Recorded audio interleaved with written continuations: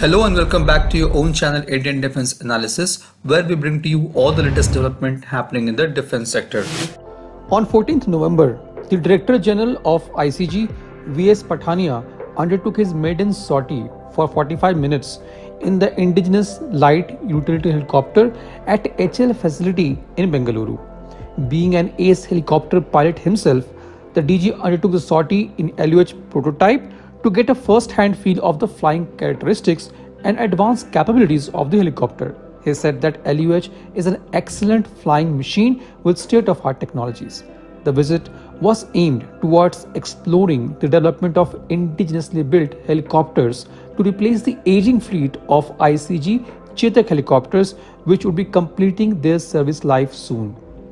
As per reports, ICG will set up a committee comprising of all stakeholders including HL that will define the qualitative requirements of a maritime single-engine helicopter replacing ICG Chetak fleet. The Indian Navy has also been looking to replace its aging fleet of Chetak helicopters with the latest Naval utility helicopter. In the year 2017, Navy came up with an RFI to procure 111 Naval utility helicopters. The NUH are to be used for multiple roles, including search and rescue, casualty evacuation, and low-intensity maritime operations, as well as torpedo attacks. Back in October 2021, the Indian Navy and HL has done an extensive review of NUH requirement. Navy has asked for 60 NUH based on ALH as per by Indian IDDM category of defense acquisition procedure. The new NUH will be a variant of ALH and LUH modified for ship-based operation based on Indian Navy's requirement. HL is now working on detailed project report covering the helicopter configuration and overall cost and will be submitting the details to MOD. On 16th March 2023, the Defence Acquisition Council has given acceptance of necessity for Rs 70,584 crores, which also includes the naval utility helicopters. The major issue with advanced light helicopter in NUH role was its folding blades. Navy has specified the requirement of 3.5 meter folded blades right from the beginning.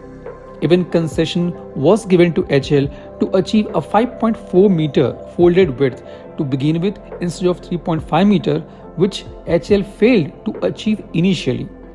The blade folding was taking more time and the size of folded blade was bigger than what was required.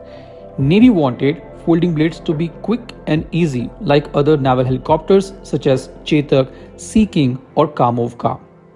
Back in November 2020, HL carried out the demonstration of tail boom folding operation on LH Mark III DWDM prototype.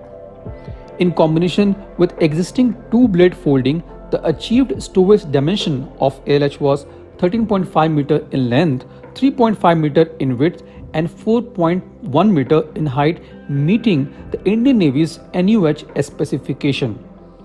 But to achieve this, a lot of modifications were done to Naval LH Mark III. Segmented blade folding and automatic tail boom fold was also included. With these changes, LH segmented blade folding was taking less than 6 minutes, which is well within the Navy's requirement. The same has been demonstrated to Indian Navy.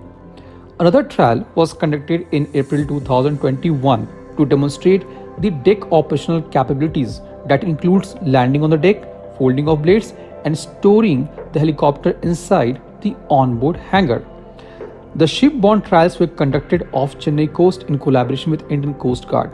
It also covered maintenance activity inside the hangar and on the deck and hot refueling with engines running on the deck. These trials have now proven the capabilities of ALH Dhruv. With the successful demonstration of these capabilities like blade folding, stowage, the helicopter is now ready to be fielded for operation. If you closely observe the blades of HL Dhruv, only the side blades need to be folded, which moves backwards. The blades at the front and back remains at their original position. This was today's update. Please let us know your views on this in comment section. If you like the video, do not forget to like, share and subscribe. With this, I would like to say goodbye and Jai Hind. We'll soon back with more interesting and amazing development happening in the defense sector.